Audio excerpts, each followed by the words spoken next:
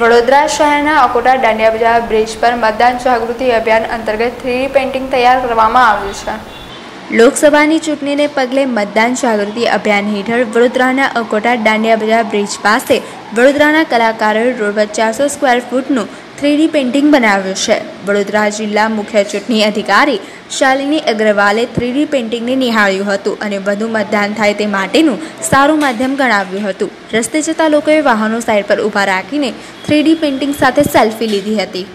આજે વડોદરા ડિસ્ટ્રિક્ટનો આ મુખ્ય રસ્તો છે અને અહીંયા વડોદરા શહેરના મુખ્ય લોકલ કલાકાર દ્વારા ખૂબ આકર્ષક રીતે 3D પેઇન્ટિંગ દોરવામાં આવી છે। આપ જોઈ શકો છો કે આંગળીનું ચિત્ર દોરવામાં આવ્યું છે, મતદાન કરતું ચિત્ર દોરવામાં આવ્યું છે અને હજારો લોકો અહીંયાથી અવર જવર કરે છે। આ 3D પેઇન્ટિંગ થકી લોકો મતદાન જાગૃતિ પ્રત્યે અવેર થશે અને 23મી તારીખે મેક્સિમમ રીતે વડોદરામાં વોટર ટર્નઆઉટ થશે એવી મારી અપેક્ષા છે અને ખૂબ આજે વડોદરાના લોકલ કલાકાર દ્વારા અને અમારા જિલ્લા ચૂંટણી તંત્રની ટીમ દ્વારા એ ખૂબ જ ઇનોવેટિવ ઇનિશિયેટિવ અહીંયા લેવામાં આવ્યું છે।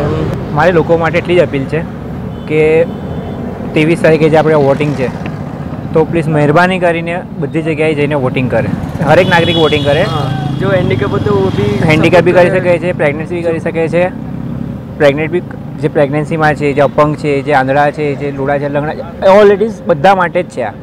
એટલે મારી એટલું જ નાગરિકને કહેવું છે કે 23 તારીખે બધા પોતાના બૂથ પર જઈને વોટિંગ કરે। આની માટે મારે સવારે કાલે રાત્રે હું 10:30 વાગે ચાલુ કર્યું હતું, રાત્રે 2:30-3 વાગ્યા સુધી મેં કામ કર્યું હતું।